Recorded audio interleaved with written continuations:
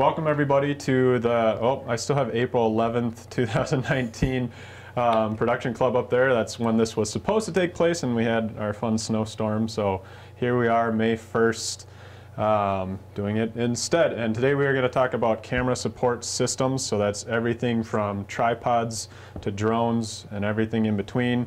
Some of the stuff we'll kind of demo here. These are all things that we have available for checkout here at BCAT. And some of the things that we'll discuss are things that you might be able to rent at like a rental house. Some of them are like super expensive, high quality Hollywood type of things that you can't rent at just any rental house, but we'll talk about that in a little bit. Before we get into that, let's do some introductions. My name is Ben Vinar. I'm communications specialist for Bloomington Community Access Television, so I pretty much run this whole studio by myself. And I'm Dietrich Nissen. I do playback for SWTV, which covers Edina, Eden Prairie, Hopkins, Minnetonka, and Richfield. So if you're a resident of one of those cities, contact me. I work out of Edina City Hall and do playback from there. But if you're a resident, you are welcome to come to Ben and beg him to use the BCAT equipment. So we would love to have you come and use the equipment. Dietrich and I have been partnering pretty much since I started here 2.5 years ago, partnering on things like this. We started these production club workshops around that time, as well as a youth program last summer. That was hugely successful. It's coming back this summer, even more successful. It's already completely full, all three camps this summer. So that's really awesome. We're really excited to start that next month in June already. Coming up really fast. Why don't we quickly go around and do introductions with all of you guys. Just say your name, where you're from, and if you do a show here, you can mention your show or just say why you're interested in the workshop tonight. My name's Miles Prowl. I live in Bloomington. My daughter Mia took the youth camp last year, and she signed up again this year with a bunch of her girlfriends, and so they're interested in making little movies amongst themselves, and I think this is another thing they call stop action movies or various little productions, YouTube-y stuff, and so they're interested in that, and they're developing their skill. And I also run a camera at my church for their service once a month, and so I get in on that. So, rudimentary skills and need to improve. Cool. Awesome. My name is Sean Keenan. I'm a videographer. I have my own production company, and it's called Everest Video. And I primarily do weddings and sports, high school or college sports, or music or dance recitals or corporate video. I live here in Bloomington, and my wife sent me a link to this group, a meeting coming up last month, and I figured I'd check it out. Cool. Woohoo! Awesome. Welcome. Yeah, welcome. Both of you. Yeah. And our crew, they are running our mobile production switcher back there. They wanted to test it out tonight. We just got that at the end of last year, and so they're just kind of getting their feet wet with that a little bit. Why don't you guys introduce yourself? I'm Patty, and I have a local show that I do here, and so it's just exciting to have some new equipment to play around with. Yeah, and I also have a show here on this station. I'm Mario Mendoza. My show is Latin Evolution TV. It's for the Latino community. I have been doing that for 8 months here on the Bloomington, and I'm part of the Southwest too. So I'm pretty happy to check it out, this equipment, and just kind of feel more comfortable when you get into the field. He didn't mention award-winning show. Yeah, award-winning. Latin Evolution That's TV big. won an award in the Best of the Midwest Media Fest, which is coming up next week, I think, and that's put on by Wisconsin Community Media. And then they won Best Magazine Show in the Hometown Media Awards, which is the award show that the Alliance for Community Media does, which is the big community media advocate across the country. So they were competing. I don't know how many different entries they were competing against, but they beat out all of the other magazine show entries. So that's pretty awesome. So the awards for that will be coming up in July, and I'm hoping to be there. Probably going to be there. Ari, I think, is going to try to go. I think all my crew is It's there already. Yeah. Yeah, we're so happy for Yeah, that. excited. Like I said, we have 8 months, but we've been doing great, and I mean, Yeah. we have all this equipment for support, so that's amazing. Yep. Thank you. Good job, Ari. Yeah. Yeah, nice all job, right, Ari. sure. Okay, well, let's jump into this. There we go. So some of the things that we're going to discuss today, and this list probably doesn't even cover all of the different types of support systems that are available in the world, but we'll talk about tripods and monopods, gorilla pods, camera cages / fig rig, shoulder mount, camera sliders, cinedollies, motorized pan tilt heads, Steadicam, gimbals, cranes, and jibs, and drones is what we'll end with. And so a lot of this, just to define what is a camera support system, what we're really talking about is getting a some sort of device that turns this, instead of you shaking with your little hands, it makes it steady, or it gives you the ability to do something Some that kind of is shot yeah, that you that's, can't get any you other can't way. get any other way. Right, get a shot you can't get just doing it like with your iPhone or anything like that. So all these things are options of ways to get to that point, but really the stabilization part, I think, has been a game changer. When you say, Ben, like Yeah. that aspect, tripods have been around for forever, Yeah. so that's kind of old school. But some of the new gear out there has really changed up what folks can do on a very low budget, Yep. which is really neat. All right, We'll talk about that Yeah. too in a little bit. We'll start with the basics, tripods and monopods. Boom! Where is it? There it is. Available at BCAT. So we have pretty much not these exact same tripods and monopods you see here, but very, very similar ones, Manfrotto brand. One of our smaller ones is right there that our DSLR is on right now.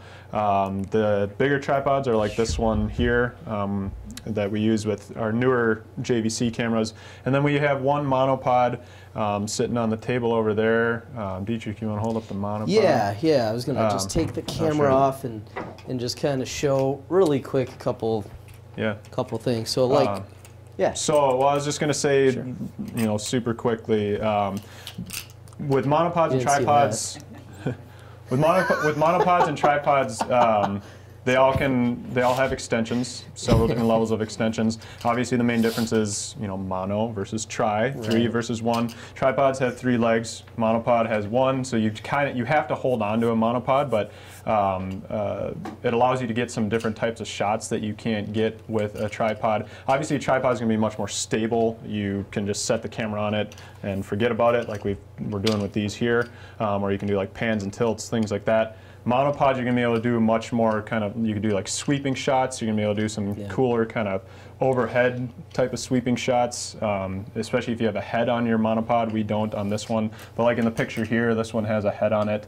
I should order a head for that, actually. That would be pretty cool. And one of the cool features of at least this monopod, they make adapters now that spread out so you can actually get kind of a more stabilized shot.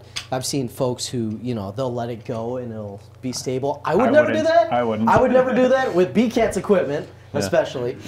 But you know, whatever. Yeah. You gotta live a little, right? It's like a mini tripod. Almost. Yeah, or you could do what Ben was talking about. Use it almost like a spear. I don't know if pole yeah, like a boom mic, boom pole kind of thing. Anyway, those are some different options. And then so talk about tripods a little bit, or is there? I don't know. These are pretty self-explanatory. They're pretty self-explanatory. Yeah. So they just deploy. When would you use a monopod versus a tripod, Ben? What's that's a good point to bring up. I would use a monopod in a situation where either you don't have much time to set up. You gotta, you know, obviously that's gonna be a lot quicker to just, you know, extend that out and throw it on your. All it does is just screws into the bottom of the camera. Very simple, and it's going to give you enough stabilization that you can kind of keep one hand on the monopod and one hand on the camera, and it'll be, you know, pretty stable. If you're doing just a quick shot anywhere, really, that you don't have much time to set up or tear down.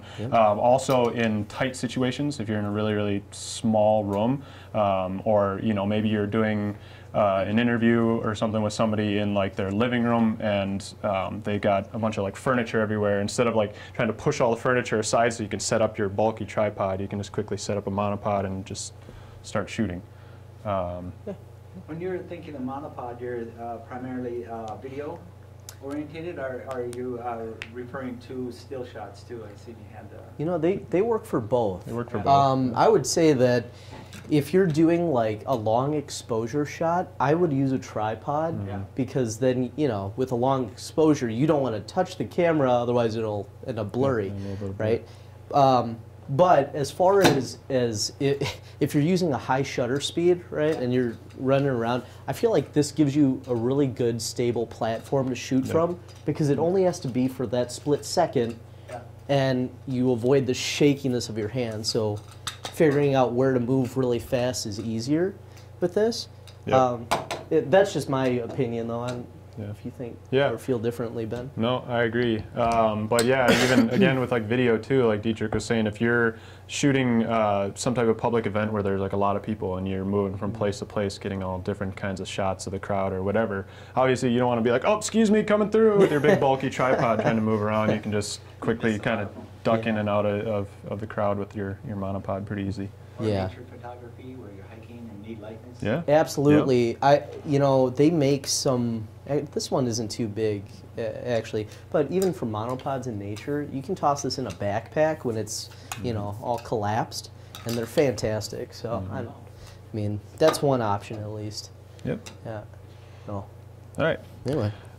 So kind of similar to tripods, the GorillaPod was something that was invented probably about 10 years ago now, I'd say. We have a very, very small one here. This actually comes in our accessories kit for our GoPro. So we have a kit that has a whole bunch of different kinds of accessories, and that is in there. You wouldn't want to use that with anything bigger than a phone or a small camera like a GoPro. It's not going to hold a DSLR, that's for sure. The legs would probably just collapse. But the thing that's really cool about these GorillaPods like Dietrich is showing is the legs can bend, and then they have these kind of rubber grips all up and down the legs that allow you to like wrap them onto things like poles. You could even wrap it onto like your tripod leg. Wrap it on my face. You know, if you wanted to have another sort of like B-roll camera or something while you're getting some like an interview shot or something, you could just throw it on your tripod and get shots of like the crowd walking around or something like that. And no, Ben's right. That one doesn't like, work great. But that's all right. I mean, you know, so for like a low angle shot of an interview, if you have a GoPro on this, it works really well as a B cam just to like set the scene behind a subject. Whereas you can get a tighter shot, like maybe your close up or medium shot of whoever you're talking to with your main camera.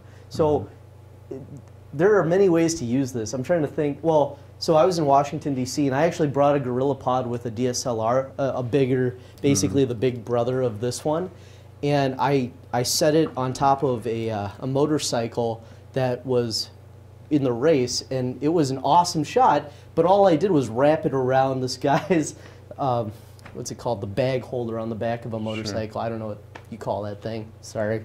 I'm not a Hell's Angel or anything, but you know what I mean. So anyway, it's just it's a very useful and relatively cheap way to get a shot that you wouldn't normally otherwise be able to get. Yeah. The biggest version that they make of the GorillaPod is about $100, so it's pretty cheap. And that's actually, I have that one, and I meant to bring it. We'll watch this video here too, but I have that bigger one that you see right there, and I meant to bring it, and I forgot. But I used that when I went to Japan 4 years ago, because I was shooting pretty much just stills with my DSLR, but then I brought my GoPro, and I would just quickly throw the GorillaPod on a pole or something like that and get some time lapses of the crowds in different areas and things like that, and it worked really well. But speaking of this video, we're going to watch this one. This guy, Kai, if you've ever heard of him, Kai W, I think he goes by. I don't know his last name actually, but really funny guy. He used to do videos for this digital Rev TV, and now he's off doing his own thing.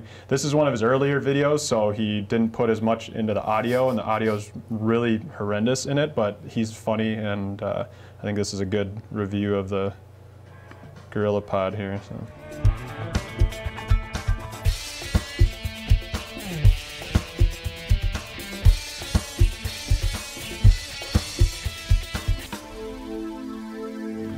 These rather pricey carbon fibre Gitzo tripods are all good and well, but not everybody wants to carry around one of these. So perhaps the answer is the Joby GorillaPod. Let me show you what it does.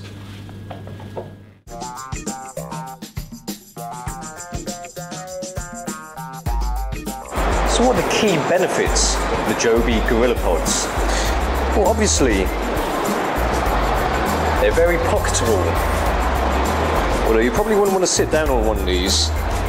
This cute little one is suited for compacts. And it comes in a nice Barbie pink colour. And we've got his bigger brother. Suitable for SLRs.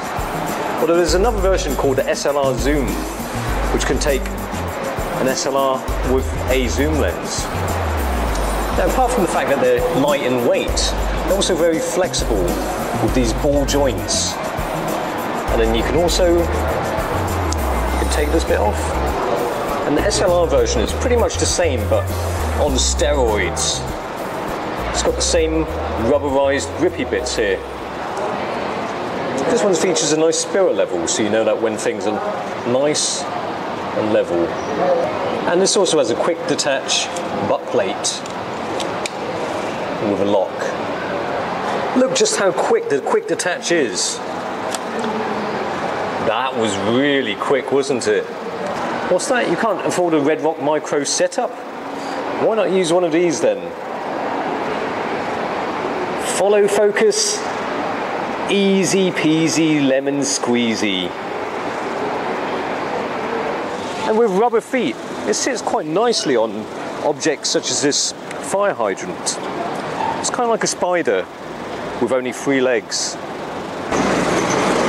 Oops. The Joby GorillaPods are construction site friendly.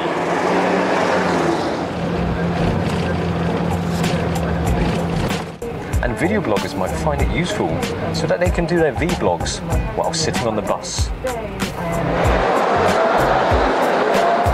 And supposing you want to take pictures of yourself or video blog while on an escalator, you can do.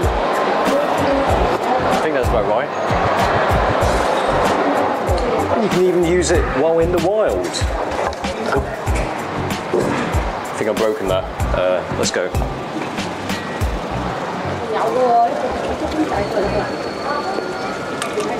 Okay, don't drop. The nice rubbery grippy bits will ensure that it sticks to anything that's stationary. Quite literally anything.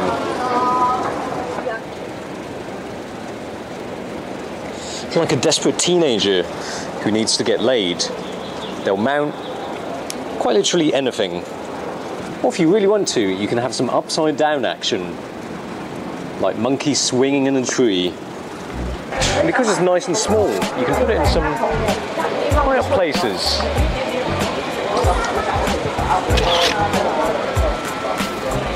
One problem, however, is that it's not very tall, so if you don't have any poles or bars to clip it onto, then you have to put it on the floor like this. And, hang on, how do I do this? It's a bit wet here. Oh, God.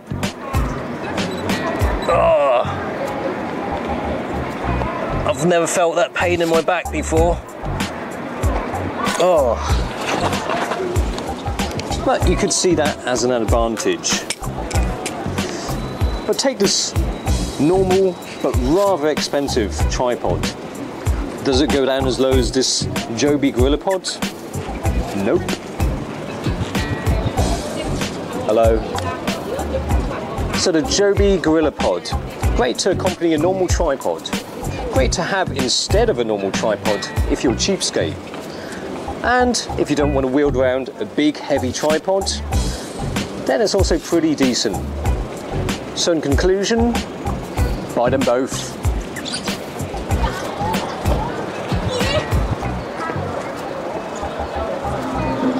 He loves it. I love Kai. You can look him up. He does all sorts of, mostly review videos for gear, but he's pretty funny.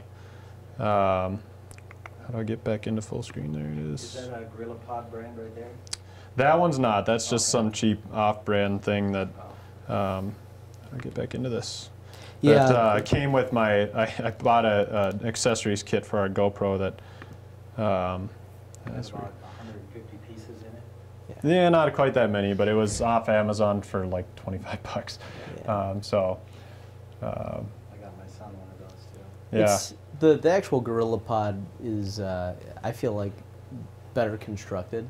Yeah. It's a little firmer, and when it grips, like, it's going to stay there unless you yank it off and pull the legs out and stuff. So, anyway, yeah. Probably more durable. A little more durable, yeah, I would say so. Yeah, I've had mine. I mean, I don't use mine all the time, but I've had it for probably 6-7 years, and it's like, it's pretty much like it's brand new. It takes a beating pretty well, so. That's durable. Yeah. All right. Oh yeah, miniature version available at BCAT. So camera cages and fig rigs. So a camera cage is more like the one that you see in the bottom right. It allows you to put a bunch of attachments onto it. We don't have anything like that here, but we do have a fig rig. A fig rig is pretty much just like a steering wheel for the camera. The thing that's nice about this one is it's made by Manfrotto, which our tripods are as well. So they use the same size plates. So you don't have to remove the plate from the camera. You can just slide it into this. This one here, I think. Did you have a question? Are they industry standard plates, or are they proprietary to each brand name? I think they're going to probably be proprietary to each think they're proprietary, yeah, unfortunately. It's a good question. But on the struggle bus right now. I think with I'm gonna lock it in. Yeah, I think with this one, yeah. So this one does have some holes on it where you can put some attachments onto it. Yeah, I see what's going on. So you could put some attachments on this one. The one that's in the middle on the picture here is made out of PVC pipe. Oh, interesting. I think what we need to do is move the plate on this one back. Because it's blocking it. Yeah, because it's blocking it. It's all right. But you get the idea. Yeah, you get the idea. The concept is that. So that one in the middle is a homemade one made out of PVC pipe, which, you know, it works. But essentially what these do, especially the fig rigs, is they're going to use your, you're probably going to grip it with two hands most likely, like that, and it's going to use your arms as shock absorbers. So that's what's going to give you that stabilization. We'll talk about some other stabilizers that are going to work a lot better than this, but this is going to work better than just going handheld. You can also get some cool shots with it by just gripping it with one hand at the top and holding it down low. So you could do some nice, like, following people's feet, things like that. You can get some, pretty easy, like, over the head type of shots, like pointing down with it. That's going to be much more stable than trying to hold your camera up like this. And you can attempt what I was doing earlier, which is that Black Panther shot, where you're walking and they walk, and as the guy comes, the camera rotates to show where he is. And then, anyway, if you've seen that movie. I haven't, but. You haven't seen Black Panther? Dude, you see too many movies. Dude, you're killing me. It's on Netflix. All right, anyway. All right. Anyway. Yes, that the difference then in like a camera cage is usually they just have one grip on it. You can see with this one here, it has, it's a little hard to see on this TV, but there's just one grip there, so you usually would just grip it like this. But as you can see, it allows you to put a lot more attachments onto it, like microphones and lights and things like that. Some of the camera cages, I think maybe this one even probably has some holes here that you can put attachments on for things called, like, oh, it's on the other side, called a follow focus. So this device right here is called a follow focus, and you can see there's little gears around the lens. And what that allows you to do is when you're going handheld with it, instead of trying to twist the lens like this, which is kind of an unnatural way to move your hands, it allows you to just go like this. And then those gears will shift the focus ring on the lens. So that's those follow focuses, you have to have something to attach them to, like a camera cage here. So it's probably attached somewhere down on the side over there. And that's a good segue, Ben, if you want to go to the next slide, into this. So a lot of these shoulder mount type things have are made of rails. So, like, let's see, for instance, this is a better example of it, but the follow focus there is usually set on the side. That way you have your shoulder, your body supporting it, and then you're able to use one hand to kind of control the focus and use your body to stabilize it. Have either of you used one of these before? I'm sure Long you. time ago. A long time ago, yeah. They're, I mean, Ben, how much was this one? Do you remember? It wasn't too bad. I want to say it was around. Yeah. I think it was like between 120 and 150. 150. This one definitely is maybe 70. Maybe less. Maybe less than that. Yeah. Yeah. I mean, this one, and just we have one at Edina. It hurts your shoulder after a while. So again, it's This yeah, setup in the this middle one's- is pretty much, it's a shoulder mount with a camera cage attached to it, Right. is what it is. So Yeah. that's why it has the grip on the top as well, so you can go back and forth from doing like low shots with the grip Right. and then going up on your shoulder, and then you can have all these different attachments on it, like the follow focus and stuff. And obviously, like Dietrich said, the more attachments you add to it, the heavier it's going to be, Right. and you're going to get tired pretty quick. But And what you do to compensate for that is usually a manufacturer will have a plate. So like you can see on here, guys, like this is where you'd add a counterweight that balances out your equipment so that you're not so front heavy. Otherwise, you're really going to get tired really fast. And so the idea then is to figure out, well, okay, if I have like 10 pounds of gear up front, and I'll probably need another 10-pound weight on the back just so I'm not overly leaning, right? Makes it easier to control. So Is that still, video, or both? usually just video. Usually just video. Yeah, You could use it for still. I've never actually seen that done though. I haven't either. So Yeah. is that a still camera inside of that cage? So this is, it could be a mirrorless or a DSLR. DSLRs, most of them can shoot video Right. nowadays. So Nowadays, yeah. Yeah. But you're right. Yeah, when you think of a still camera, we kind of get this image of this particular camera, for instance. So like this one can shoot video. Right. I can shoot 1080 HD video, but yeah, it is a photography camera, photo Right. camera. So But then on the back, you'll notice that they have a video option on most of them now. Mine And so, shoots video, yeah. but it doesn't really shoot it that well. oh, You know, it's a sure. EOS, Rebels, maybe older. Like a T3i or Something, yeah, I T2i think or that's T. right. Yeah. So a lot of the newer models of these cameras, and actually, Ben, this is relatively new. When did you buy Yep. this one? just got that in like November. I think. Yeah. Yeah. So most of the newer ones will shoot 1080 at minimum. Yeah. Like some of the Panasonics and The new ones Sonys and shoot 4K. Nikon shoot 4K now. But So- for maybe just short duration, or what do you It you know it depends. It varies by camera. Yeah, it varies by camera. Some cameras have a, sorry, we're going like off, but some cameras limit the duration time Yeah. of the video file size. The So- older ones do, the older Rebels, because I have an older Rebel too, and it's it does limit it to like 15 minutes or something like that. Yeah. This one, I don't think, I haven't tried to push it to any kind of limits, but I don't think it has a limit. It'll just, at a certain point, it'll create a new file. So every like 20 minutes or something like that, but it's seamless. If you put the files back to back, then it'll, it's like there wasn't any kind of break in there. But What do you shoot with? I'm just curious. What, like in your world? Well, I shoot with a Panasonic camcorder. Oh, you do? Okay, is it a, And I'm just starting to use that as a second, or third camera actually. yeah, The wow. Sony.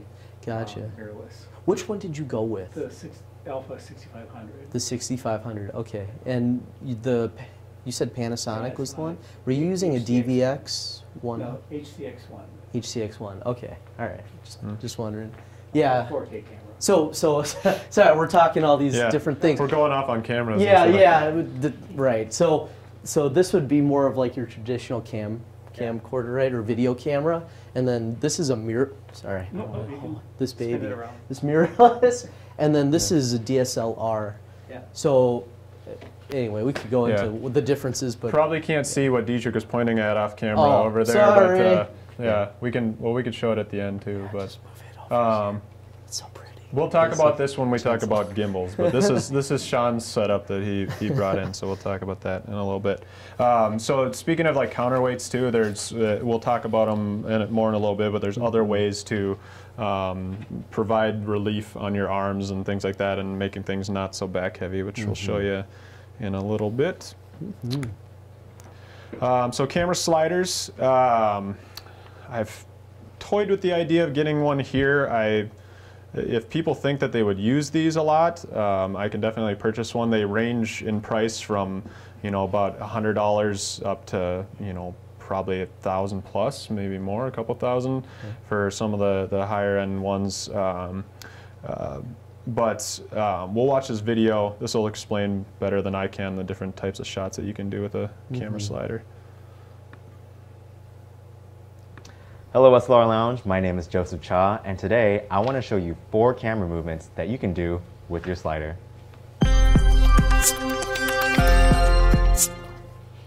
Now before we get into the camera movements, I want to briefly explain the sliders that we use on our SLR Lounge productions. This is the SERP Magic Carpet. It comes in 2 sizes, 2.6 feet and 5.2 feet. It also comes motion tracking ready, and when coupled with the SERP Genie, you have an excellent motion tracking and time-lapse setup. The Magic Carpet is versatile, quick to set up, and easy to use.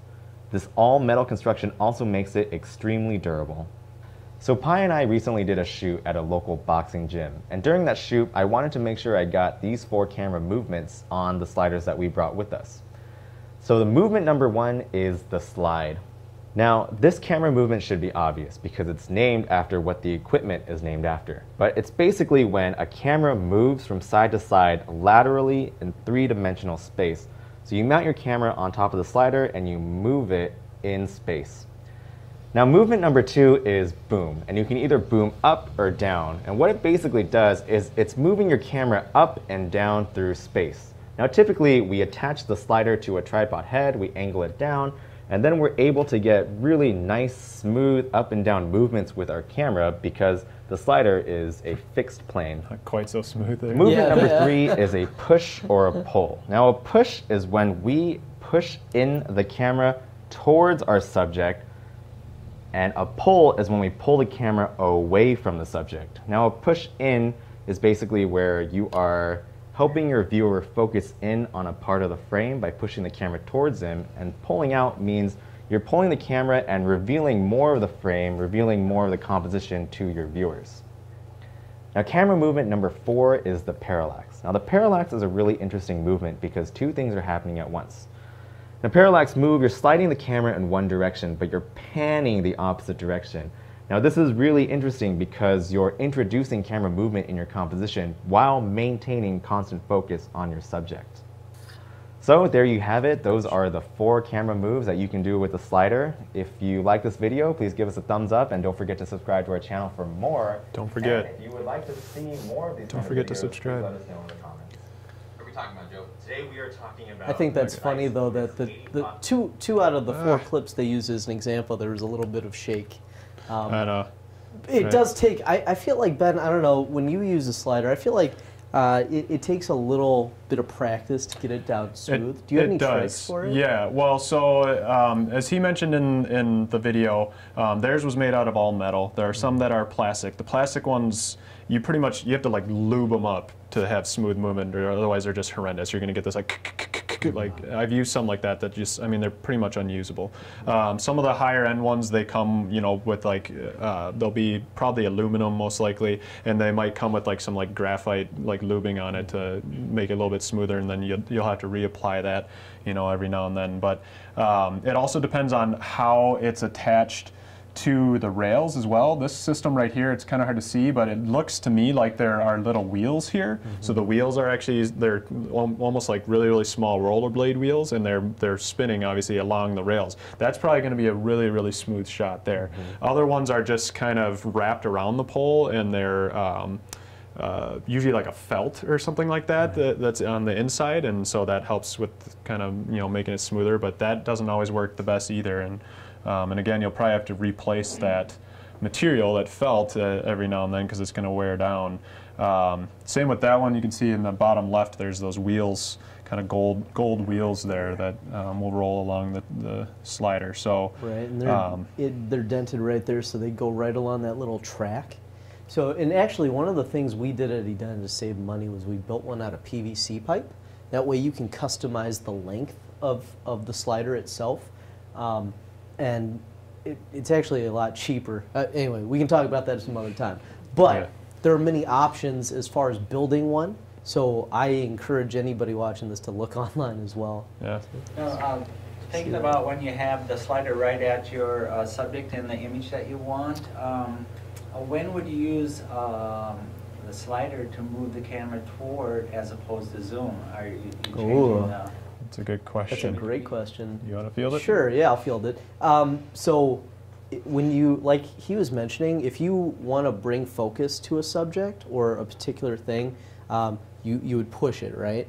Versus what he mentioned as well, pulling it backward to reveal the greater image behind it. Like, for instance, if you were doing, and I'm just, because you mentioned church, well, here, let me just finish this example. Yeah. So if you are in front of a pastor and they're giving this powerful sermon and they're looking right here, and you pull back and you reveal that they're talking about whatever, that is a powerful shot because, right, you're revealing that, they're somewhere. The inverse of that would be then if someone's getting really emotional during an interview, and they do this a lot in major productions, you slowly push it toward your subject because you're getting more intimate, and then you can see the details, like especially if you get your subject to cry. Sorry, it's a good thing in video, but but showing emotion, right? It's more powerful that way. So. But yeah. Yeah. So the difference visually in a shot with doing a slider versus a zoom is same with like if you were to use any type of like handheld thing and like walk towards the subject as opposed to zooming in on them. When you're zooming in, essentially what it's doing, is it's like cropping the frame in is basically what it's doing. When you use a slider or something like that to physically move closer to your subject, you'll notice the biggest difference if you have some objects in the foreground. So going back to like church, you know, if you do a low down shot with a slider down the aisle and you slide forward, you're going to see those pews coming towards, you know, the sides of the camera and like moving, looks like it's moving past the camera as you're getting closer to your subject. So it's really just like a change in like the depth, not the depth of field, but like the, it is depth. Yeah, your space. So right. So the difference between what you were mentioning, zooming on a camera, which is flattening the background with the subject, versus physically moving it. It's easier to show than it is to explain. But and it's subtle difference, really, you know.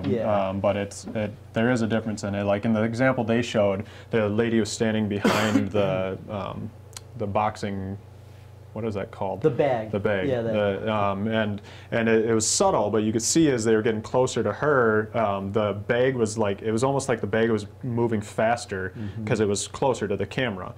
So it just, there's a subtle difference, but you can see that change in the depth and stuff. And do you ever use it, and I'm just wondering if you ever do this during an interview where you'll just have the camera going back and forth during things. So one of the tricks in post-production that 4K cameras have allowed us to do is in post, you can create camera movement because you're downscaling to 1080, right? So 4K is 4000, right, resolution. So what I'm getting at is that rather than shooting a 4K shot and doing all the movement in post-production, you are able to physically move that camera, and it's a very different effect. It feels different too when you watch something and you can tell that it's not just some tricky editor moving the camera and recomposing shots, but you'll notice things in the background slowly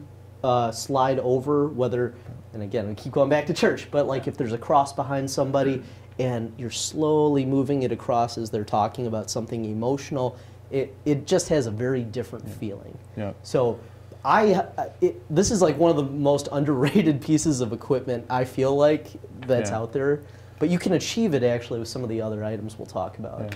Yeah, like Dietrich was saying, whether you're moving left and right or you're going in or out with a slider or any kind of handheld thing, the coolest thing to watch with those types of shots is any objects that are farther away, they're going to move slower than things that are closer to the camera just because of the focus. I keep thinking the depth. That's the only word I can think of to describe it. But yeah, there you go, Patty. Spatial relationship. Spatial relationship. Thank you. Spatial relationship. Exactly. So it's just you can use that to your advantage, you know, to do some really cool shots. Like Dietrich was saying, like maybe the cross in the background is going to be moving like much slower than your subject as you're moving like left to right, and it just, you know. Most people probably won't pick up on those things, but film people will see that, and it's just kind of a cool effect. So. Able to keep your focus on the longer slides when you're coming in? Or do you have to Oh. change that? That's a good question. So focus is a that's a good question. There's all sorts of different things that you can do with focus. You could get close to your subject first and set the focus on them, and then come back out, and then as you're coming, they'll be out of focus when you're starting, and then as you get closer, they come into focus. You could also, if you're really good with like a follow focus, you could start with them in focus, and then you rack that focus as you're moving in, and you keep them in focus the whole time. That's very difficult to do. There are people on professional sets, Hollywood sets, things like that, that they're often called like second camera, and what they do, their only job is just running that follow focus. So there's someone who's actually physically like moving the camera around, and then there's just a person on the side just moving that focus, and that's their sole job for the whole thing. So, it really, no, he's absolutely right. I mean, again, the more money, the bigger productions, they have the ability to do that. But if you're one-man banding, like, or one-person banding, and you're just doing it all on your own, what I like to do at least is I'll set by focus points, and on a follow focus, you're able to make marks on it with like an erasable marker, and then that way, when you're doing your movement, you know where to stop, because that can kind of be the hardest part, is figuring out, are they in focus or are they not? So when I do interviews with a slider, unfortunately I don't get to do them a ton, but when I do them, I usually do that, and I'll just talk banter with the interview subject beforehand while I'm setting that up and checking audio and doing all the other stuff you do. But that's one of the things on your checklist is, okay, set your focus points, and then that way, when you're shooting, you really don't have to concentrate on much except for the smooth motion and then rotating your focus. Anyway, that's one way to get around it. But I don't know. There's so many different ways to do the same thing, though. And a lot of cameras nowadays too have touch screens on them, and they have the ability to do like a touch focus thing. So like you could do, like, as you're like coming into your subject, you like tap on their face, and the camera's going to automatically like focus for you. You know, it's technology is advancing with those types of things, but focus can be really tricky, but almost takes the fun out of it. Is good enough that it does a good job of focusing. Depends on the camera. It is. Depends on the camera. And your understanding of how to use that equipment. Really, it comes down to, do you know your own equipment well enough to use it in a way that is going to, you know, result in an awesome production, or did you totally pull focus on the cross behind the guy and not on the guy's face, and in post you're like, nah. That's happened to me with other stuff, so I feel your pain.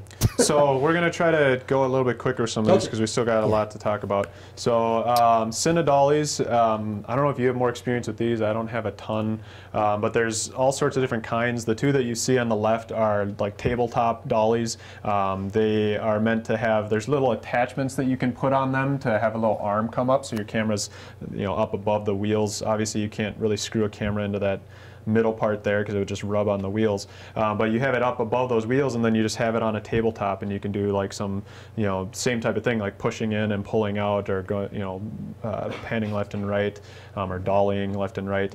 Some of the bigger ones, like the one you see in the middle there, that's one that you'd probably see more on like a professional set. And again, there's that counterweight there to make sure that the seat that the videographer is sitting on isn't like going the whole time as they're moving. And then you have to have another person helping, because they're going to be on the end there pushing it or pulling it along. And then there's other ones that you can use on tracks. Well, actually, I don't think we have any types of dollies like that here, but those basically, like Dietrich was talking about, this is almost essentially a slider. It's really. a slider. But the part that it's on down here is basically like a dolly that has those sort of skateboard type of wheels on it to roll along that. I was going to say, you know, I've used these a couple times. To be honest with you, I don't like them, because if there's even a pebble, you're gonna see that little pebble bump, you know, as your camera goes. So if you know you're shooting on a super flat surface like a table, like something like this, they're perfect. They work really, really well. But they're kind of limited in scope, and I feel like there's other pieces of equipment you could invest in that will be able to get that same kind of effect. Well, going back to those sliders, you know, they make some that are really, really small and lightweight. They're very easy to deploy. They just have these tiny little legs, and you just drop them on the ground and throw your camera on it, and you're ready to go. And you can get the same effect as you can with those little tabletop dollies. And then with those, like he showed in the video, you can, most of them, not all of them, but a lot of the sliders you can attach to a tripod if you need it to be up higher, or put it on a table or whatever. The advantage to this piece of equipment, though, is the ability to do the circle motion, whereas a slider, it just goes literally left to right. You can encircle a subject, so if that's something you're trying to get, It's something I do for weddings. I've got a tripod and a dolly for my tripod, and for the first dances. Oh, sure, I navigate around and get some awesome shots. That's exactly how you would use it too. That's a great way to use it. They do make sliders that are curved, but then you're limited to only being able to curve with them. Then you can't go straight left and right. So, but yeah, and then like the advantage of the dolly, like Sean was saying, is that you're just on wheels on the ground and you just move it. We've got some in our studio cameras there, but you can just keep moving around your subject. Whereas with you know, if you've got like a track or a slider, anything like that, you're limited to, you know, how long that slider is. So, okay, let's move on from that. Motorized pan tilt heads. Have you ever used one of these? No, I've seen them used. I've got a video that kind of describes them a little bit better. So I was gonna say, maybe we should let the video talk about it. Yeah. And then we could talk about them a little more. I don't have a ton of experience with these, but this one's a little bit longer video, so we're only going to watch about 2.5 minutes. Hey guys, I'm Kyle with Rhino. This is Rhino Arc 2.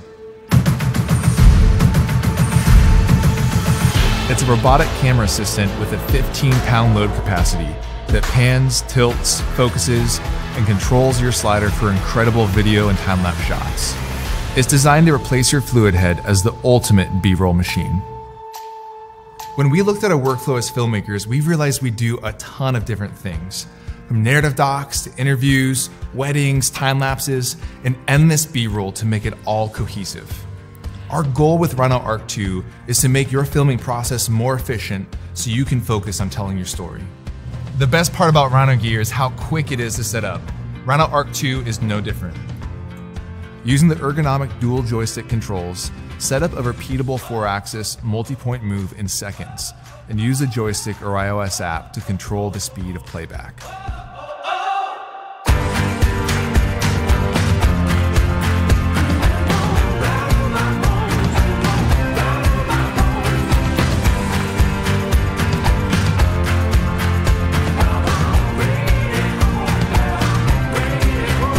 You don't always need a slider, but you always need B-roll. That's why we created rack mode. When paired with Rhino Focus, simply move your camera and set your focus. Move to where you think you'll pan or tilt and set your focus again. Now, as you move, your focus will automatically rack perfectly as you control your movement in real time with the joystick. Imagine how much time you'll save nailing focus on the first try.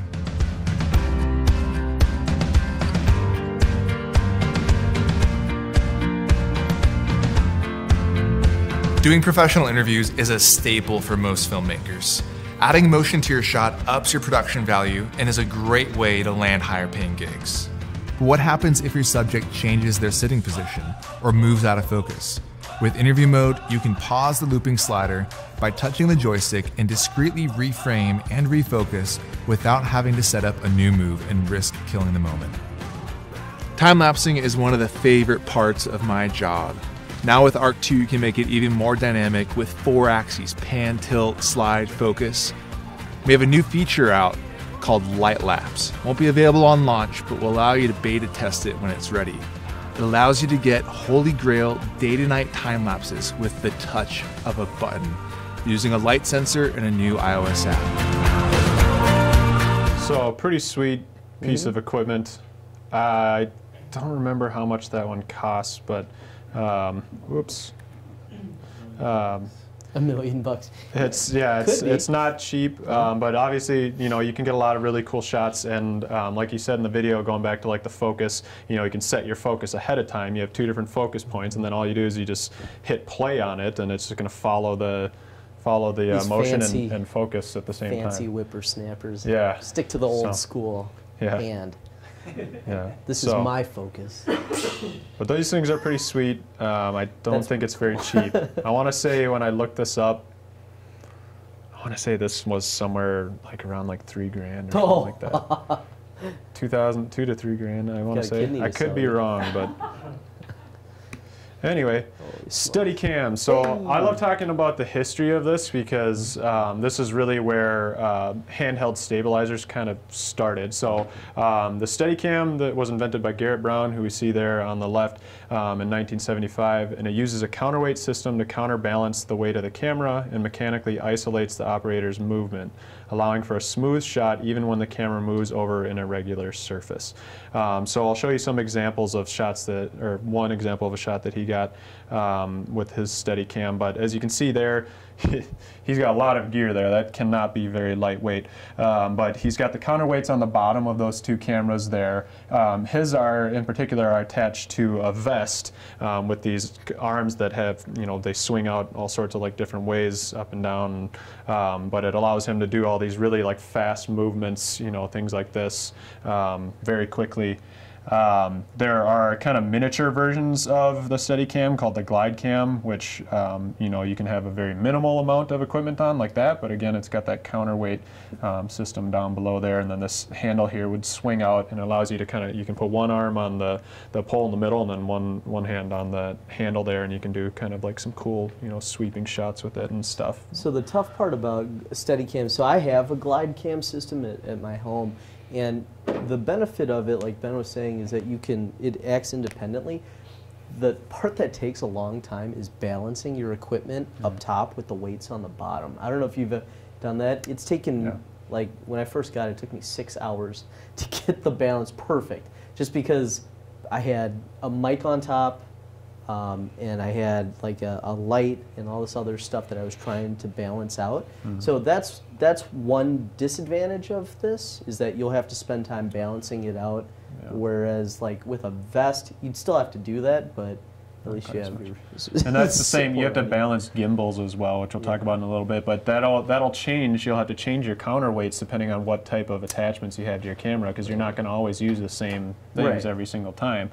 So then you got to spend that time, you know, readjusting your counterweight system. So that's a good point to bring up. But still on the Steadicam here, so he's used his invention in many Hollywood films throughout his career, but perhaps most notably in The Shining. This is really where the Steadicam kind of blew up. So you can see on the shot on the left there, that's the shot out in the hedge maze, and he's got just one camera on with the vest system there. So that shot of them running through the hedge maze, if you've ever seen the movie, very iconic shot. Another iconic shot here was done with this setup here. So he's sitting on just an old wheelchair, and the camera is actually on the bottom there, and the counterweight is up on top, and that allows him to get this awesome shot here. I'm not going to go full screen with this one, but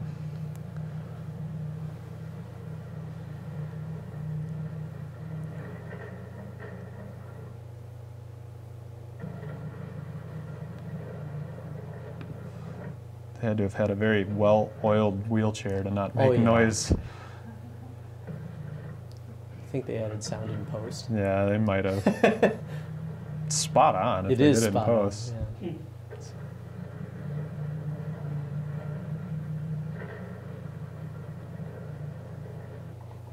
I'm just trying to imagine how much it cost for them to make that at the time. Awesome carpet. Thank you. I have that in my house. I'm just kidding. Photogenic.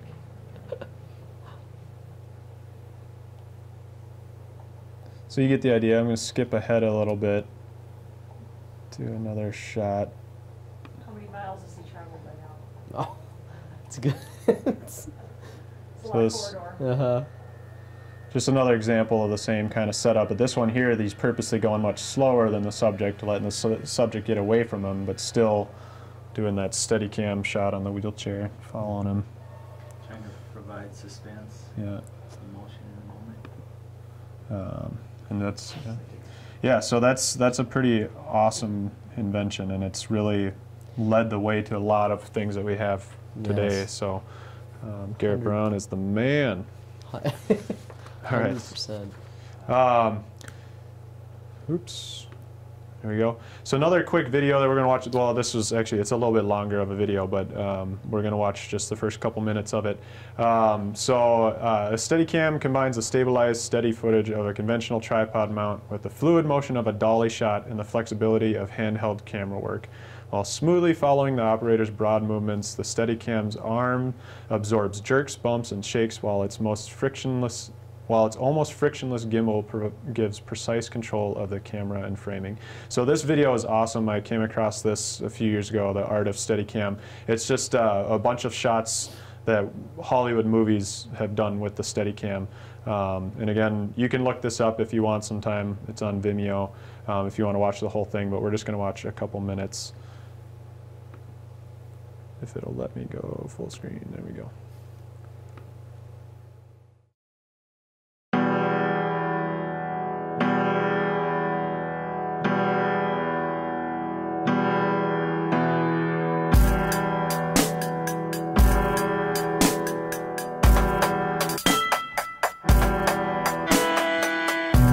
By chunks of me, you're a shark and I'm swimming. My heart still thumps as I bleed. I know your friends come sniffing. Triangles are my favorite shape. 3 points where 2 lines meet. Toe to toe, back to back, let's go. My love is very late till morning comes. Let's desolate.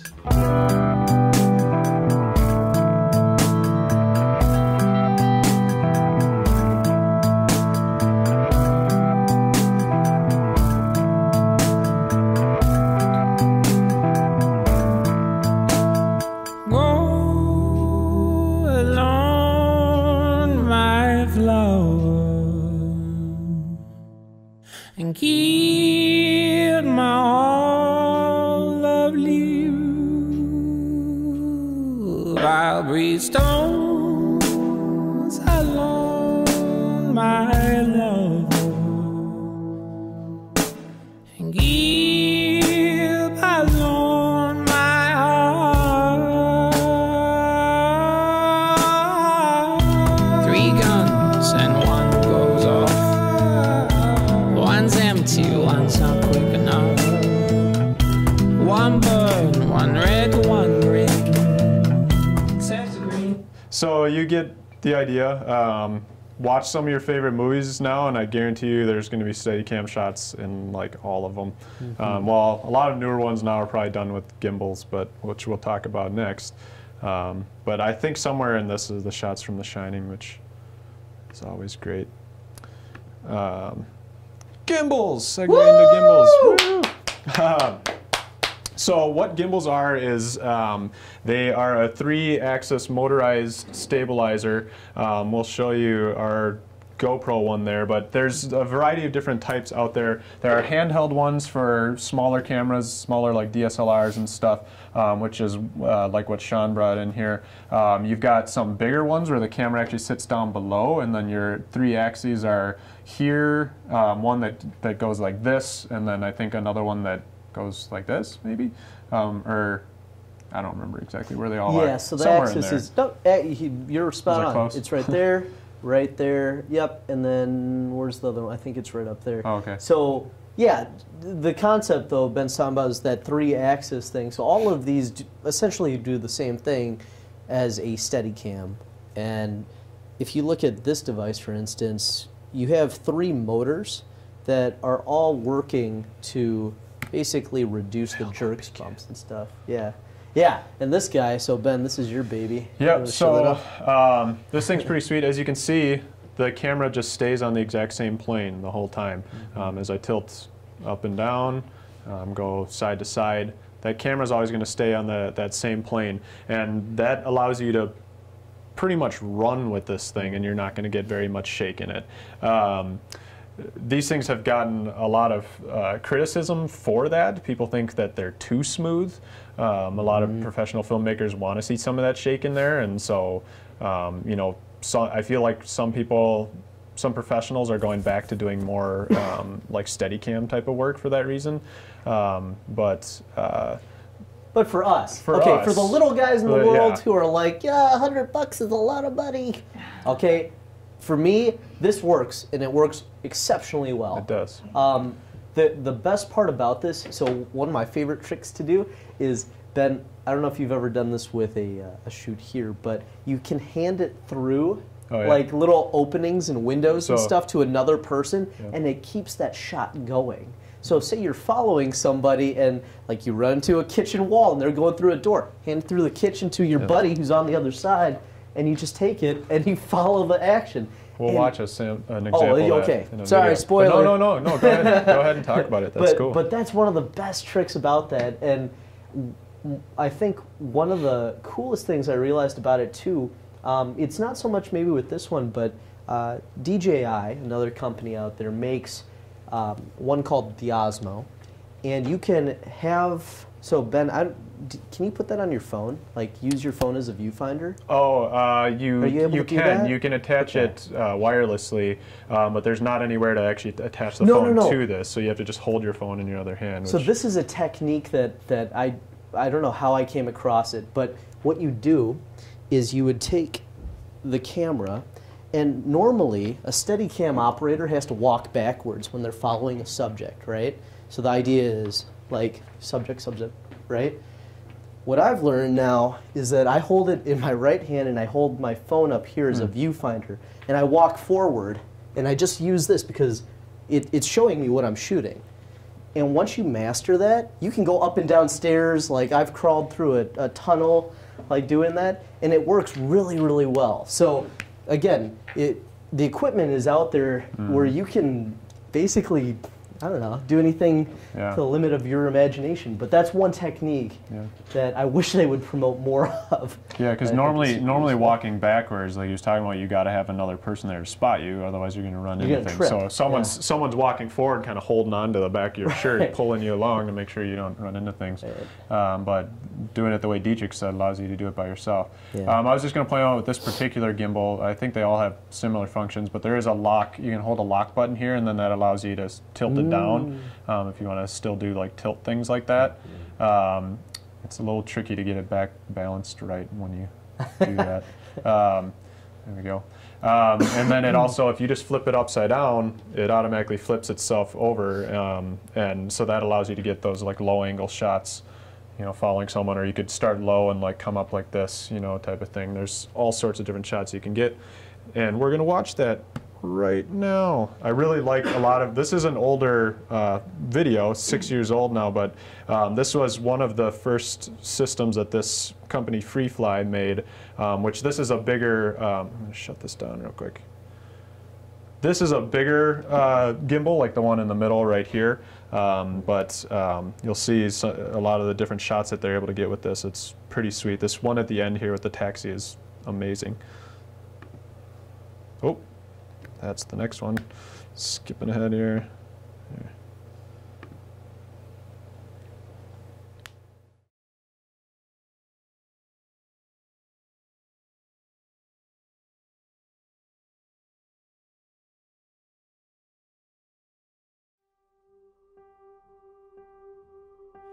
Hi, this is Vincent LaFerre and Tab Furshaw from FreeFly with a behind-the-scenes view of the first short shot with the Movi. Yep.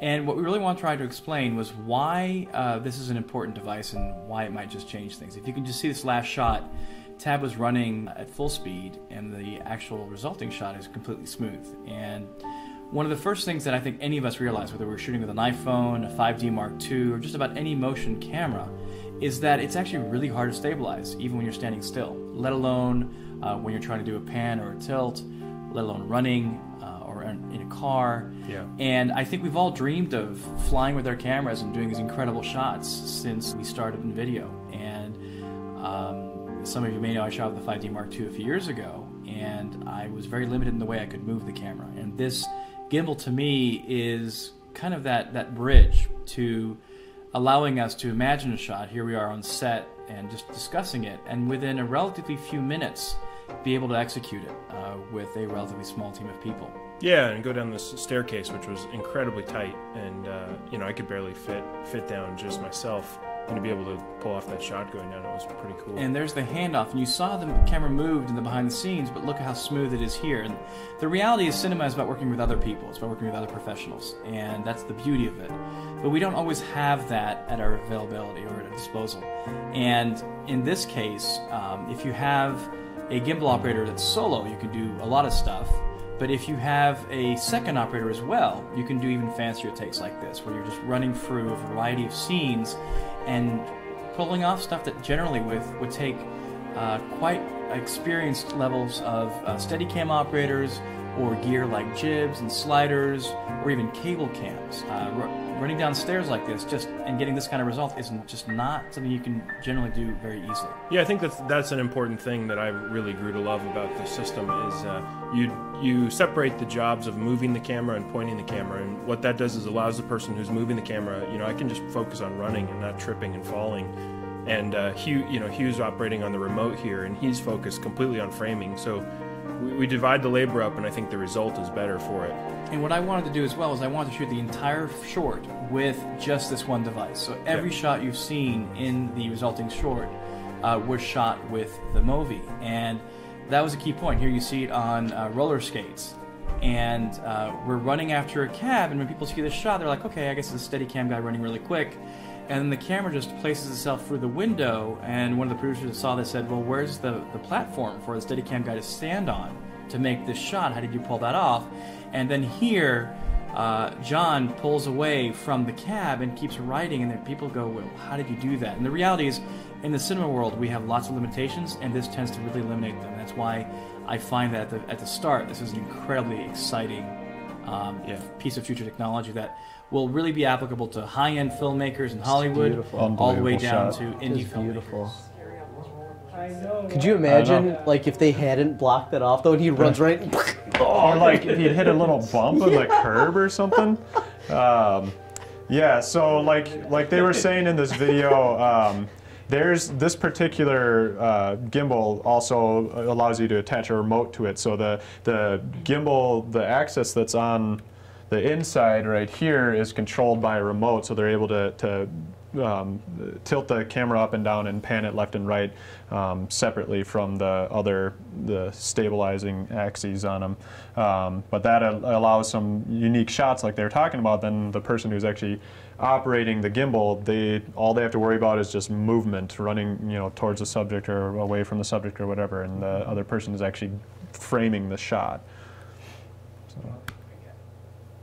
Yeah, I love that video. It's such a cool you can find this, so this is the behind the scenes for this. They have the short out there as well. You can see the whole thing. It's pretty sweet. So I thought that this is like a super long video. It's like 20 minutes or something, so we're not going to watch the whole thing. But I thought this was an interesting shootout that these guys did, a Steadicam versus a Ronin gimbal. So we'll take a look at this as well.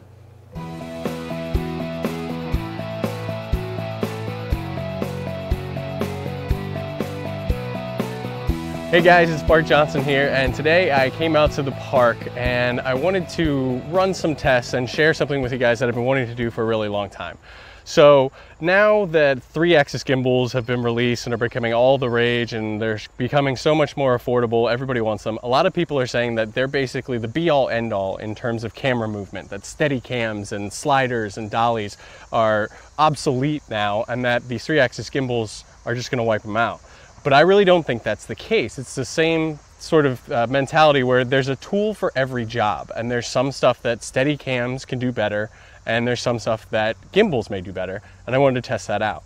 So today I'm out here with my friend David Aronson, who is a professional Steadicam operator, and David, you brought along your Steadicam rig here to pit against my DJI Ronin to see how they each perform. So what did you bring along? This is a bare bell sled. The rest of it is Steadicam Master Series, it's called. It's a Pro Series rig. It will fly anything from a DSLR to an Alexa. Wow, so you can go smaller all the way to bigger, very similar to the weight capacity of the Ronin here. Yep. This one will do DSLRs and then all the way up to about 16 pounds. So maybe a very stripped down Alexa, but yeah. So, and this is obviously a big professional system. It is. Obviously there are a lot of people who have glide cams and smaller stuff, they're gonna be limited, but the sort of the functionality is basically the same kind of principle, right? It's the same kind of principle. It's moving the center of gravity out from inside the camera down to the gimbal where you can balance and control it. And you have your arm, which attached to the vest, which absorbs the shock and sort of takes care of your vertical axis of motion. Yeah, that supports the rig and isolates it on the moving in X, Y, and Z. Now that's one of the things that's a big difference between the 3-axis gimbals here, like the Ronin. Now the Ronin, you do have to balance it, so it does have a gravity aspect to it in the beginning there, getting it balanced. But then it uses electronic motors to actually do the stabilization. And it does not have anything to take care of that axis, that fourth axis of vertical translation. So that could be one of the things that we see a difference in the tests if you're going upstairs or something like that. So today what we're going to do is we're going to run each of these systems with the same camera. We're using the Sony FS700 and the same lens. We have a 24mm lens on there, EF mount with a speed booster. And we're going to be using the same system on each rig, and we're going to be running it through some tests. We're planning on doing a follow mode test, a leading mode test. We're planning on doing some turns, some tight corners. We're going to try and do some stairs, and we want to try and get in there if we can do an orbiting shot, keeping your subject in the center as you go around. And then maybe some other tests along the way if we don't lose our sunlight and we've got the time. We'll do something fun. Cool. All right, well, let's go ahead and get set up. We're going to run the Steadicam first through everything, and we'll let you guys see the results.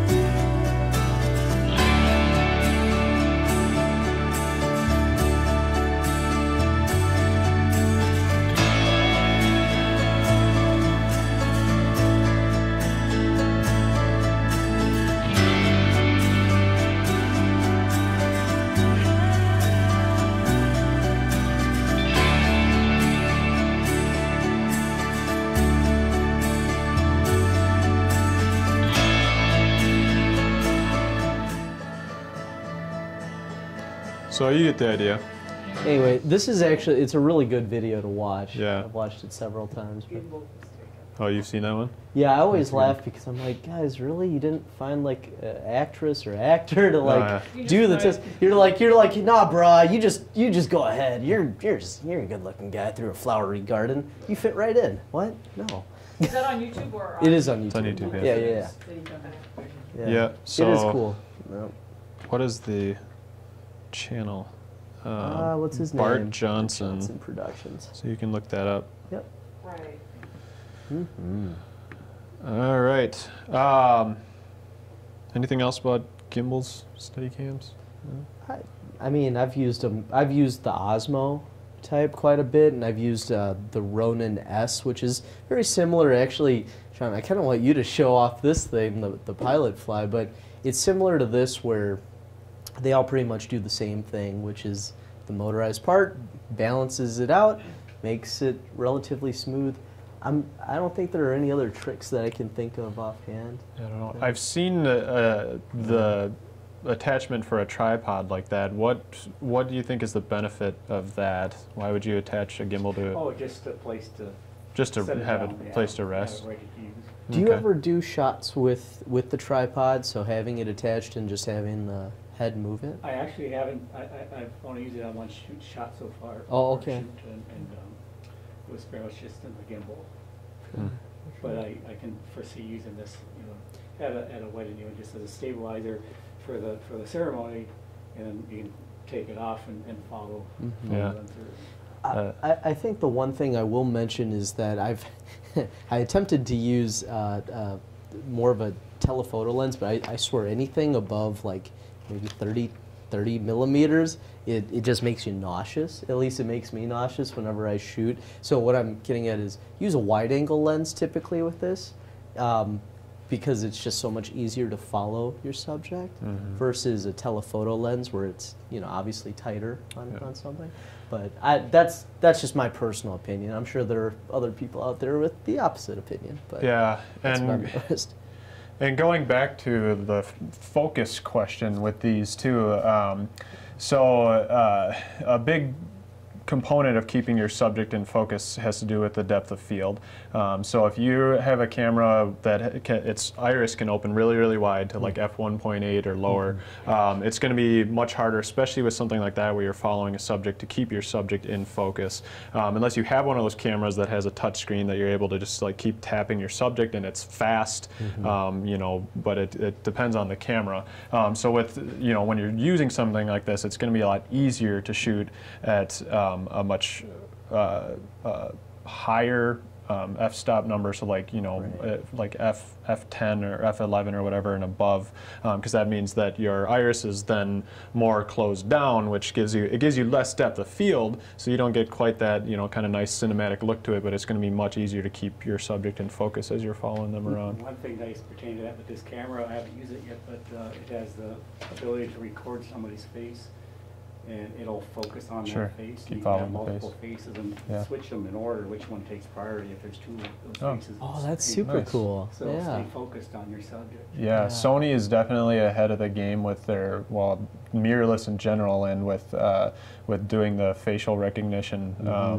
I've seen a few people comment on that, comparing, because Sony's had mirrorless cameras out for 5-6 years now, and Canon and Nikon just got into the game last year, that was one of the big criticisms of the first mirrorless cameras that Nikon and especially Canon have, is their focusing is not super accurate, and the facial recognition especially is like pretty atrocious. The new EOS R is apparently just atrocious for facial recognition. Yeah. So no, I mean, I shoot with a Panasonic GH4, and for me, I'm constantly manually focusing with it, which is why I stick to wide angles. And like you were saying, Ben, you stick to f-stops above 10 or 11. Otherwise, you lose the focus on your subject.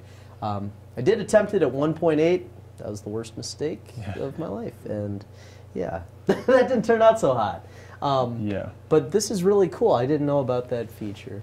Have you tried doing any low light shooting with this yet? And did it? Not yet. Not yet. Okay. All right. I'm anxious to Yeah. on some events coming up this summer. Oh yeah. I'm really curious if you go to a like those candlelight. Sometimes they do them in parks where they have the bags of candles that light up, and it's really pretty. I just find it almost impossible to shoot though, because you're Anyway, I'd be curious to know if you do something like that. Send it our way. Anyway, no, I don't have anything else. Cool. All right, so cranes and jibs. So cranes and jibs, essentially the same thing. Jib is pretty much just a small crane, really.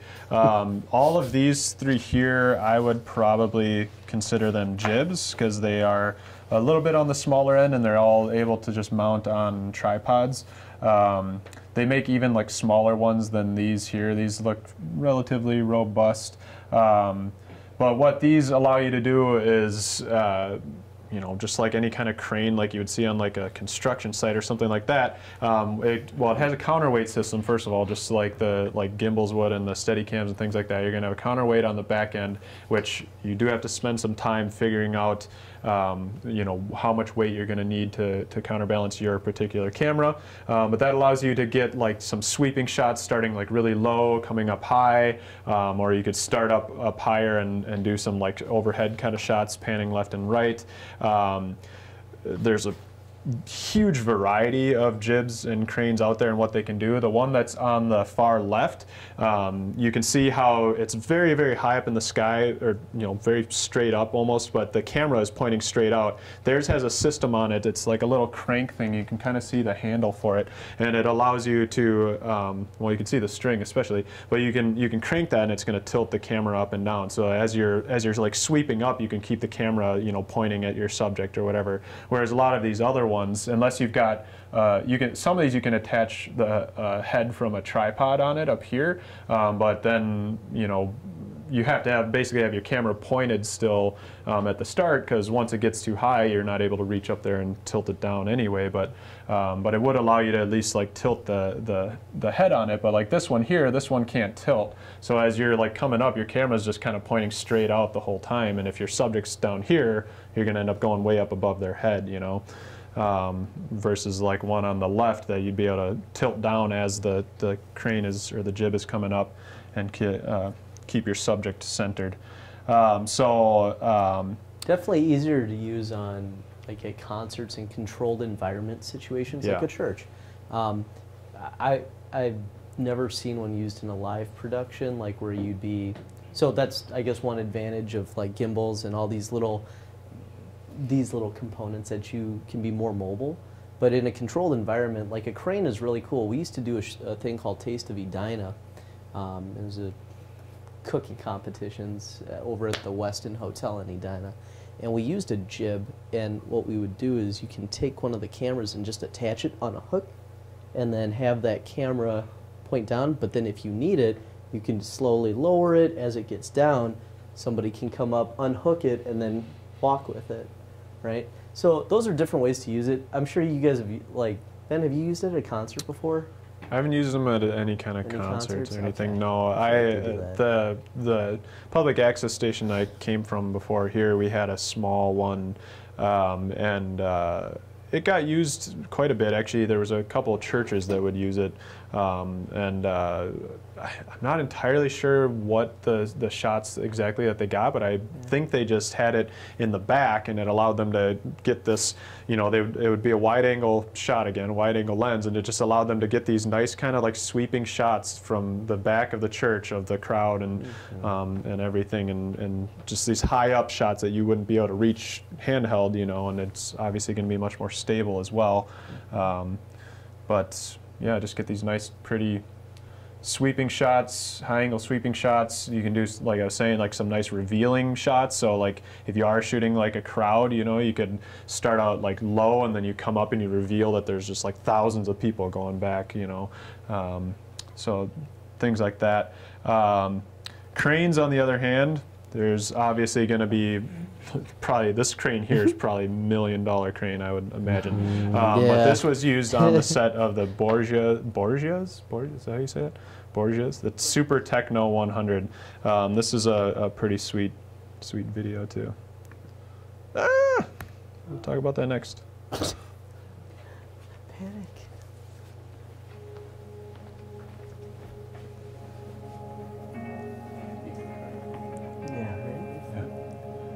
So this, obviously, they have an entire crew just to run this. That's a giant, huge crane. They got a crew of probably like 10 guys just to run this one thing.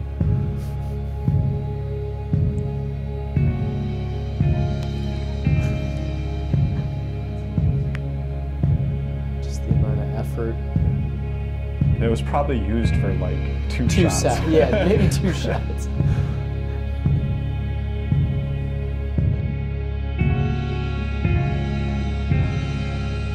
Hi, my name's Darren Piercy. I'm a crane technician from Panavision, UK. And, well, not just the UK, all over really, because we go everywhere. As you can see, we've brought the big 100-foot Technocrane out, and basically we've been brought to Prague to see the challenge, what we could do, bringing the crane here, which I think we've achieved.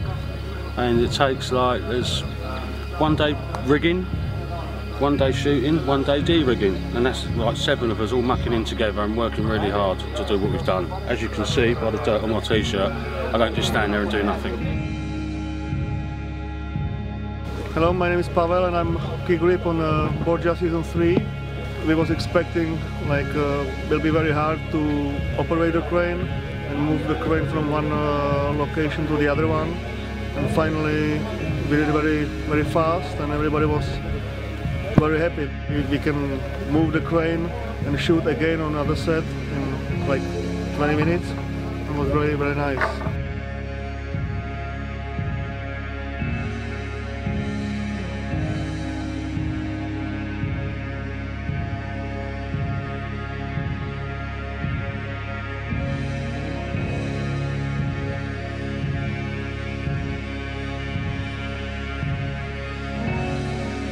My name's James Welland. I am the DOP on Borgia 3, filming out in Prague, out in the big field in Milovica, and we were using the Technocrane 100, which I think is the first time it's been used in Prague, and was shipped over last week and set up by Pavel, our really good grip, and 2 grips from London. Darren and Colin, I think, came over. It was great to see them. And it was a really useful tool for us. We needed a big shot. We couldn't really risk using any sort of small helicopter, and we didn't really like the look of the small helicopter. We thought about wire cams, but in the end we decided to use the Techno 100 and to give it a go.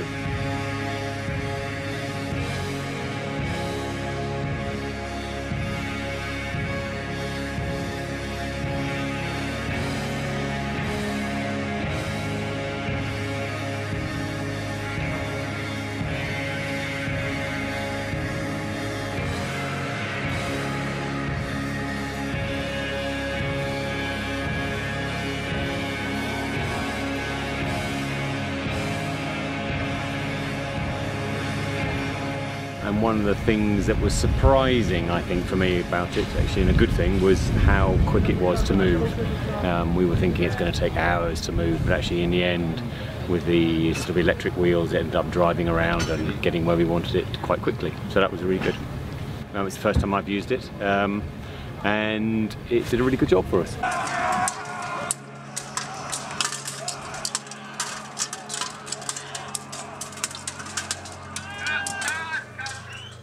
Of course, they don't reveal the shots they got with it, but I know it's a cruel.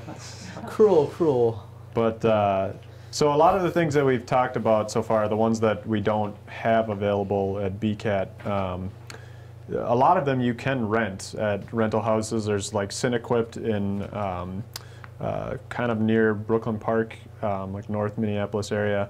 There's I'm trying to think of the other ones. I can't think of them off the top of my head. Alpha Video. Yeah, Alpha Video might do it. But Cinequipped is kind of my go-to. Yeah. I don't know, but they just have. They're kind of the big one in the Twin Cities. Right, especially on the silent cities.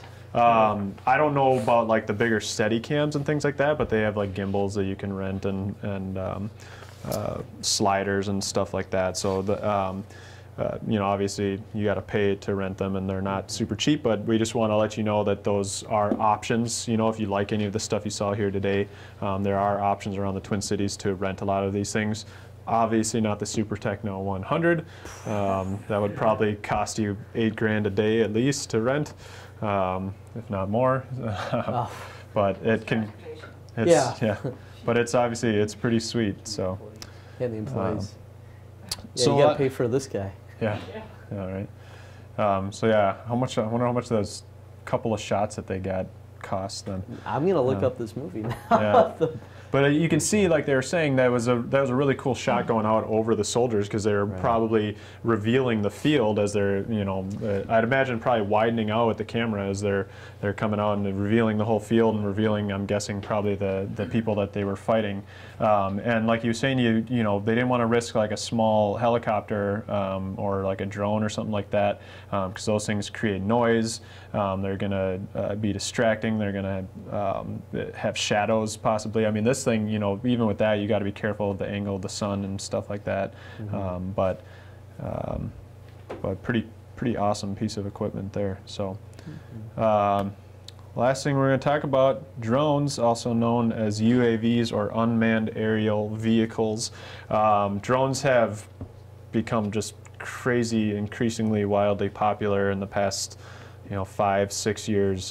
There's even professionals in Hollywood are using them for all sorts of different stuff right now, and the abilities that they have are just amazing. Every time they come out with a new drone, you got the Mavic Pro 2. You have the Mavic 2 Pro at Edina. Yeah. And so that's then the top left there. That's what Dietrich flies. Yeah. So this guy right here, and it's excellent. In fact, our staff, my supervisor and I, we got our this is a USAS.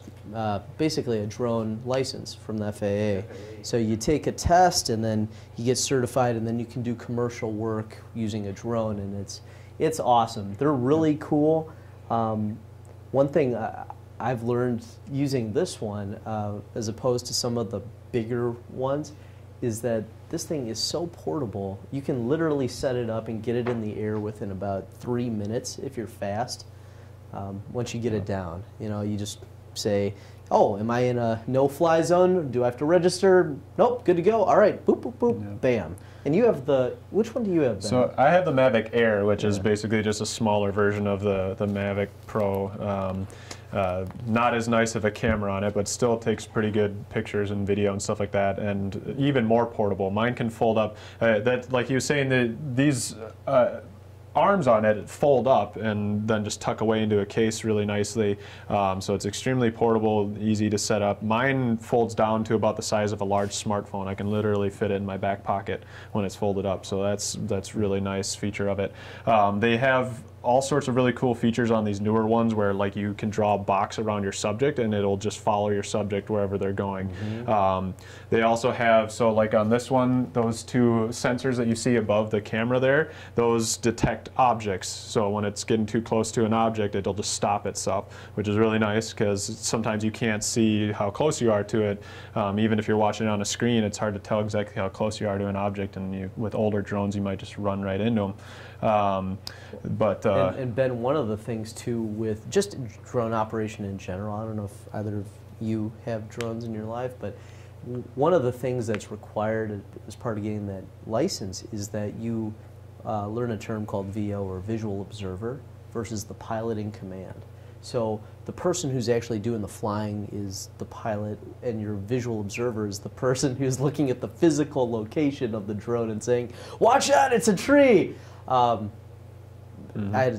actually broke our Mavic 2 about a month and a half ago. What are you doing, man? Breaking all your equipment? I break all the equipment. Sorry, but I broke it because I was in a fire truck, and anybody can be a visual observer, mind you. So I had asked one of our, I'm not going to name them, but one of our firefighters to keep an eye out on it while I was piloting and we're going down the road, and of course, there's a big old branch right in the middle of the road, and he was like, "Oh, cool! Look, I see it." Oh, I see it, and it hit the branch and bloop, fell right out. And we had disabled this part, the kind of detection part that would prevent you from doing that, because I was a fool.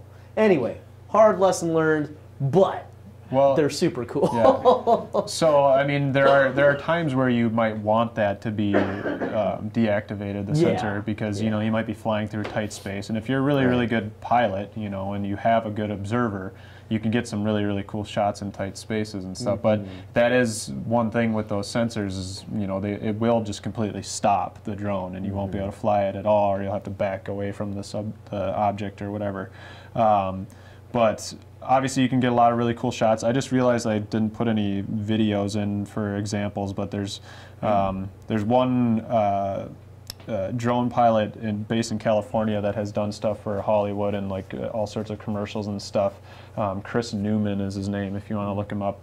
Amazing drone pilot, really good teacher too. He's got lessons that you can pay for to learn how to get different shots, and he even has a training course for getting your license and things like that. But check him out, he's really cool. Maybe I'll pull up his video, one of his videos at the end. He went to Scotland I think like last year or the year before, and just got these just unbelievably beautiful shots with his drone out there. But some limitations to drones, obviously battery life. I don't know about the Mavic 2, but mine lasts about 20 minutes on a battery. So I have 4 batteries for mine, but still, you know, you have to keep landing it to change out the battery and take off again. I can, even with 4 batteries, you know, I can only get an hour and 20 minutes of footage, which, you know, is usually enough, depending on what you're doing, I guess. You know, if you're doing an all-day shoot, then you're going to want a ton of batteries or be charging yours constantly as you're going. But, you know, for most situations, I rarely even go through all 4 of my batteries. But the newer drones also have really good battery detection that'll actually tell you on the screen how much battery life is left. Mine, I don't know if yours does this, but mine, when it hits 20, I think it's 25% battery life left, it just starts beeping at me, which is super obnoxious. Yep. But it's a good warning, you know, if you're not paying attention to the battery life. It's a good warning. And then actually at, I think at like 17% life, it just starts flying back on its own, because these newer drones, they run off a GPS, and when you initially take off, it sets a home point there. And when the battery life gets too low, or if you tell it to come home, it'll fly back automatically to the home point, which is really, really cool. But yeah, I can't even go through an entire battery. I can cancel it once it hits 17% and starts coming back. I can cancel it, but then I think once it hits like 10 or 8% or something, it comes back, and it's like you can't override it anymore. It's like, I'm done. So you can't ever actually use a full battery on it, but that's good, because you obviously don't want your drone to die in midair and come crashing down. I used to have an older drone that it didn't have any of those features, and batteries died on it a few times. Surprisingly, it still worked, but I crashed it when I ran through batteries. So some other limitations on them, obviously there are FAA restrictions. Like Dietrich said, if you're going to fly commercially, you do need to get your license for that. It's called a Part 107 certificate. And then there are some restrictions, FAA restrictions, that apply to both commercial and just doing it as a hobby, and that is you must fly within line of sight. You have to fly below 400 feet, which, I mean, 400 feet is pretty high. You can get some pretty awesome shots at 400 feet. Obviously, a lot of people break this law a lot, and they go higher than that. Your drone can't be more than 55 pounds. You can't fly within 5 miles of an airport unless you notify the airport and air traffic control first. Smaller airports, I've heard people say that they are able to get a hold of air traffic control, and most of the time they're pretty cool about it, and they'll say, oh yeah, you've got a window for 15 minutes here if you want to go fly. Otherwise, like Dietrich was saying, there's a lot of apps out there that'll tell you if you're in a no-fly zone or not, and just avoid those areas. Well, one of them to use too is called Air Map, and what it does is it's actually synced. It's created by the FAA. So what'll happen is you program in the duration of how long you're flying, where you are, the radius, all that sort of stuff, and it'll send a message to the control tower at, let's just say, MSP, right? Because we're in that vicinity, and if you're in that area, what it'll do is it'll kick back a text message giving you approval. But it's really on you as the pilot to pay attention to any low-flying aircraft. So what comes to mind, at least for me, is Flying Cloud Airport, where you have some of the smaller prop planes that are, you know, just mom and pop, just flying up and doing whatever, or those kind of planes, not like the giant jumbo jets. Those are the ones that freak me out as a pilot. So I try almost never to fly near Flying Cloud if I can help it, unless I've like given them very explicit like instructions that I will be here at this time. Yeah. But in Bloomington, I'm not sure. Are there any restrictions? Well, you guys are right. Well, yeah, we're you close have to the airport. MSP. Yeah. And then there's the other. I don't know if is it Flying Cloud that's like straight west of here? Correct. Yeah. So where we're at right now at the Civic Plaza is like right in between the two. Yeah. So we're in a area where you can fly drones, but if you go just like half a mile that way, you're in MSP airspace. So so you do have to be careful of that. When I've flown my drone before.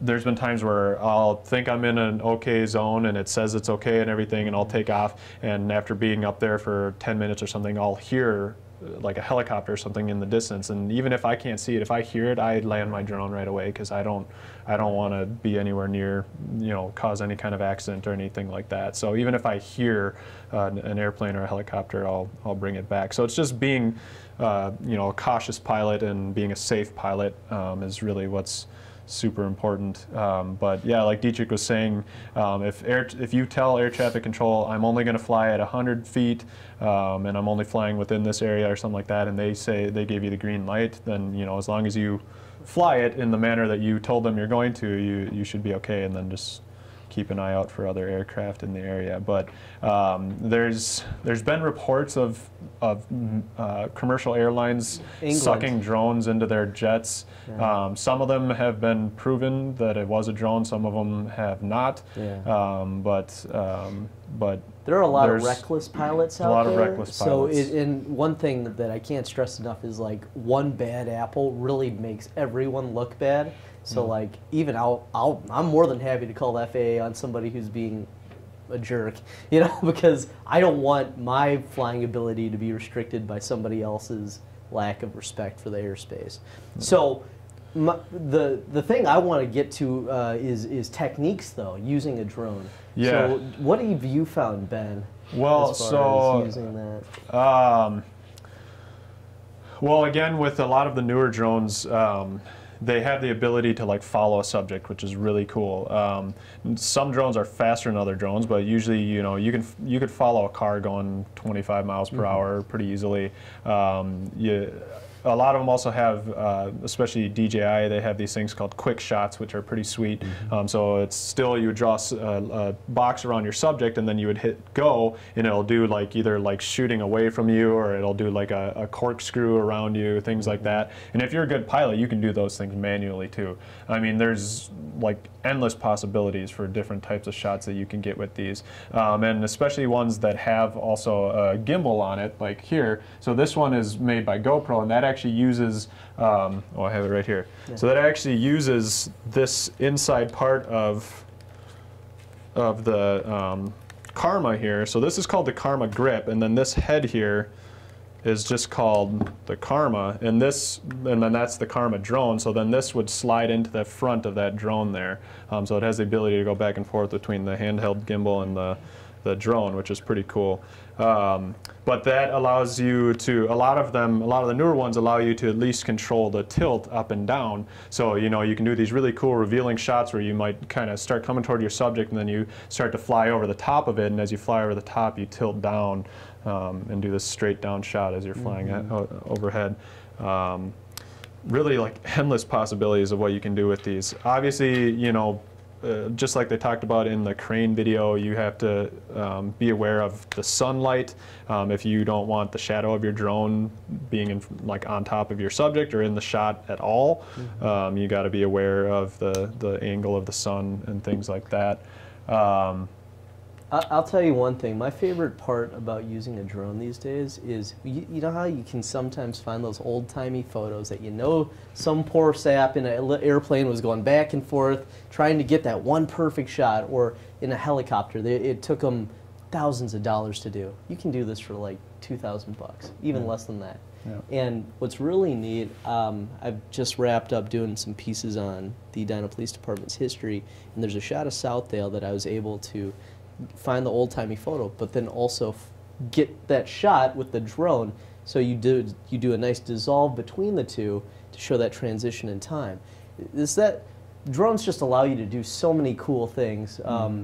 Another example that I use, because I work with fire and police a lot, is I had it hovering above the fire truck as it was pulling out of the fire department's garage, and so as the sirens go out, it goes out and it reveals the whole station, right? So that's another way you can use it, just making it really nice and tight. I'm not a really good pilot, I swear. I'm horrible at flying. Well, yeah, you crashed it. I know, exactly. See, I already crashed it. But at least for me, I've found that sometimes doing less, like only going, like using it like a slider, or using it just to go up and down, is just as powerful as anything else you could shoot, because if you try to do too much, then you know, your chances of screwing up the shot are pretty high. Anyway, that's just my opinion. And then like shots like going out like over water and stuff like that, especially you know big bodies of water. Yeah, these are that's a gorgeous shot. Merging the two. Merging the two, the two seasons. This one I believe was one that won award for like best drone shot in 2018 or something like that. It's a polar bear. Stretching across. Stretching across two. Yeah. It's really neat. Yeah, two pieces of ice there. But it allows you to fly out over water and get these really awesome angles that you obviously can't get with like a crane or something like that. And you could do it with a helicopter, but it's gonna cost you, you know, at least a few $100s to have someone take you out to get those kinds of shots. You know, you could get these shots multiple times with a drone, and it would pay for itself pretty quickly. So, so obviously, I'm surprised you don't use them for weddings, because I feel like it's a big request these days. A lot of people do use them, yeah. Yeah. Okay. But you just have that establishing shot. Right. Yeah, and I've seen people shooting weddings in like downtown Minneapolis with some, and all they do is just like an establishing shot or something, you know, and it's obtrusive, the noise. Oh yeah, absolutely. Yeah, you can't do it during the ceremony and stuff. Will you marry me? What? Yes. It's another limitation of them is they sound like a pack of bees. So they're pretty loud. And then whatever you got to do to get the shot. So I thought some of these were kind of funny, especially the chicken. Yeah, that's it. The chicken stabilizer. Chicken stabilizer. Obviously just a joke, but yeah, I like the short bus too, a Walmart DIY camera dolly. Yeah. Oh yeah. But some of these are actually, you know, professional. Like the guy in the bottom left is using a Segway, but he's also got a Steadicam on it. These people are just using. That's so cool. That's a pretty awesome rig there on the front of the car. It's like a crane gimbal mixture thing. Are those all GoPros? Yeah, there's a bunch of GoPros. So I put this as a joke to see how the helmet cam has come along throughout the years. This is an old like film camera with multiple lenses on it, and then this guy doing a Canon DSLR and a bunch of GoPros on his. This person, that's pretty creative, taping their phone up. Oh yeah. To a remote control car. But yeah, so, you know, there's a lot of different creative things that you can do, even doing DIY stuff, making your own stabilizers and stuff. So, any other burning questions from anybody? Or about at the time? I was gonna say, or anything else you guys would like to share about your experiences using these systems? Game of Thrones. Are you? It's a different Scott Newman. Oh, or I mean Chris Newman. Don't get started on Game of Thrones. We already covered that earlier. I wanted to see if I could find. But yeah, I don't know. So when did you buy this show? I purchased a couple years ago. A couple years ago. But I got put on the back burner for all learning the camera. Sure. I took a lot of learning the camera. I haven't used this style of camera before. Yeah. Do your arms get tired, or does your arm have you used it to that point yet? On one shoot, and no. No. There it is. Much. Yeah. I think it was about 4 hours or 3 hours of shooting, and mostly on the gimbal. Where is it? Well, and you know, one thing I love about the mirrorless ones versus the DSLRs, or even like the standard video cameras. Not with all the different links weight. to the videos. I Like, could send those to people if they wanted them. Unless you have a brace or something, it just gets so heavy. So, it's really cool. Yeah, you could find them just by searching for them online for sure. I see his video right here. I see the title for it, but it's not actually on his channel. Yeah. It's a really, really awesome video. I don't know why it's not actually in here. Yeah. Have you seen that Rock My movie that was out last year? It's free solo. I'd heard about it. I haven't seen it yet. Yeah, the documentary. Yeah, won best documentary. Yeah, I wanna watch it. Yeah. He's from Duluth, right? Mankato. Mankato, shoot, city. Yeah. Well, anyway, we can cut the recording. Thanks for watching, everybody. Yeah. Thanks for watching, guys. There it is.